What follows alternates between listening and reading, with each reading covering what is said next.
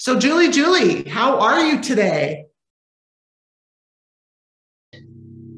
Hey, good morning. I'm Good doing great, morning. thank We're you. super happy to have you. And so just a little bit about Julie. She's one of, I don't know, she's just one of my, I love her, fan, fun person. She runs an extremely large team, a big team compared to all the teams that we have in the company in the Grand Junction office, and has been motoring that for quite a while. And I asked her to be here today just to kind of share how she's created that, what makes it important, and how she really lives in it and enjoys what she does. I mean, I'm always finding that when I get together with her and her team, there's this super great synergy that happens. So super glad to have you here and be part of what we are all about, which is about learning how to do things maybe differently in real estate. So question for you, Julie, when did you first start in real estate? So I became licensed in 2014, January of 2014. But my husband and I had bought and sold properties for ourselves, both commercially and residentially, prior to that time. Nice. So you bring a little bit of history from both sides, is what it sounds like. That's awesome. Did you start alone? Were you this alone standing agent when you first started? So the idea was that my husband and I were going to do this together. We had worked together for many, many years with a group of radio stations that we managed. And we had 5 radio stations actually that we managed. He was in the operations side, and I was in the I was the general manager for the stations. Mm-hmm. And we did that for almost 12 years. So once I decided that I was going to get out of that, we thought, oh, it'd be fun to, do the whole real estate thing together. But he had ideas that, he embraced the idea of becoming retired. So I think his path forward was more along the retirement.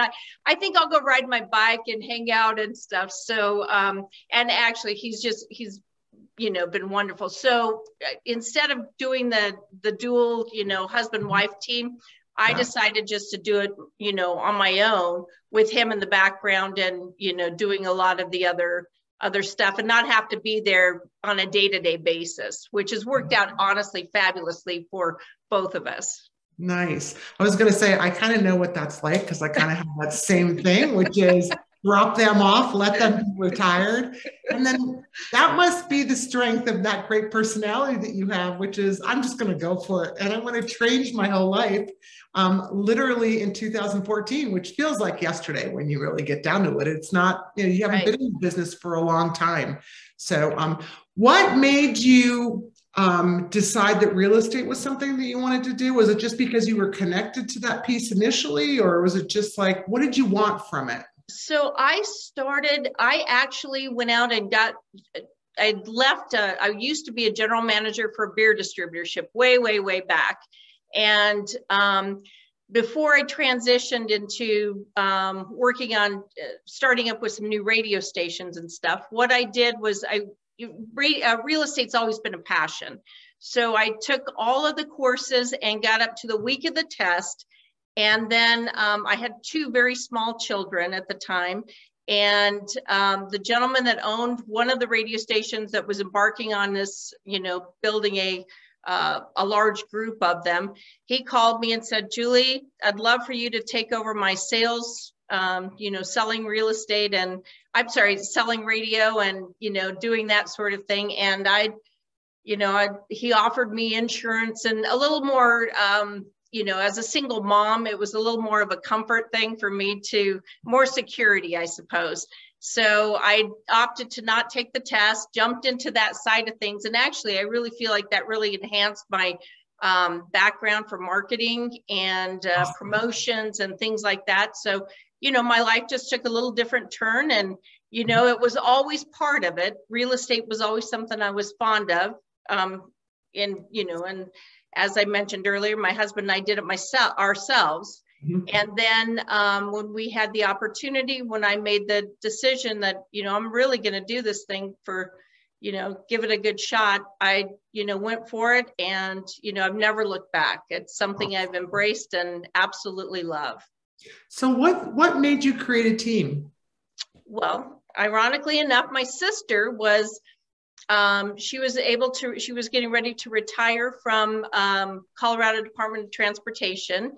And she was thinking about something part-time. And I'm like, you really should, come and join me, we can work together and stuff. And then Beth Rubicava is another gal on my team. And I'd known her for, well, she and her husband and I had gone to school together since we were in junior high, and she was kind of looking for something part-time. And I'm like, oh, this would be so much fun. We could cover for one another. So it really started out to be something that was more just, let's do some job sharing and we can work at this and, have fun together. So it really was, started with that thought in mind. And we've just continued to grow and grow.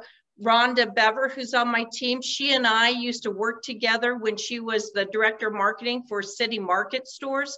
She oversaw all of the marketing for the entire chain, and they were based out of the Grand Junction office. And, in my previous life, she and I worked together on, marketing and promotions and stuff. So it just became one thing, we've kept in touch with one another, and it's worked out really well.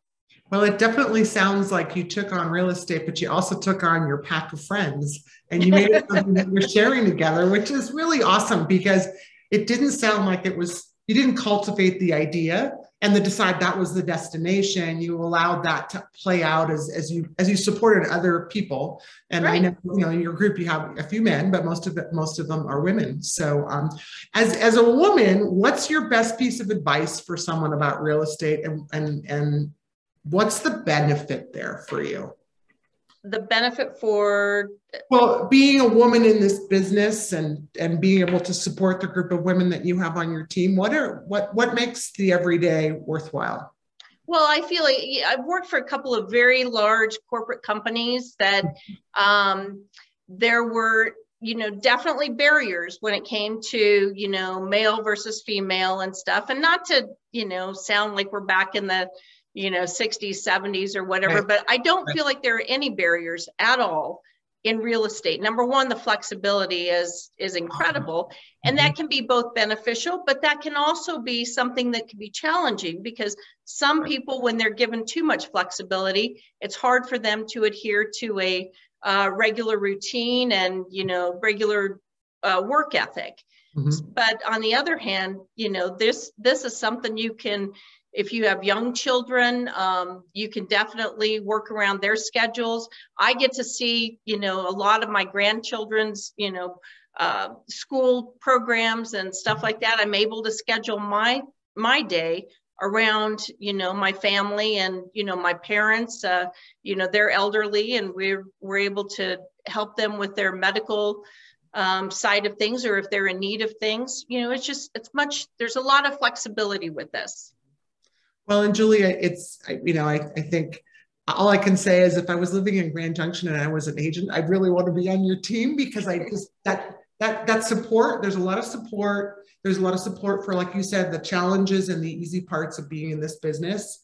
And for anybody that wants to build a team, I think you just bring a really great inspirational piece, which is stay true to your values, network with the friends that you want to put in the business with you and support each other. And I know that's why your team is successful. And if there's anybody out there on this call that's interested in building a team, I'm sure Julie will walk you through some of the things that have worked for her. I'm sure there have been some challenges that she hasn't shared, but I know that when I meet this team around the table, they're just super animated and supportive of one another as they build their business together. So awesome job, Julie. So glad that you were here. Thank you for taking time and just thank you for sharing, because I think it may motivate someone else in our company to do what you're doing.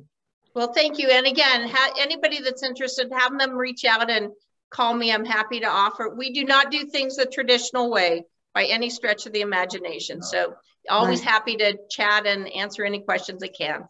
Perfect. Thank you, Julie, so much. Glad to have you.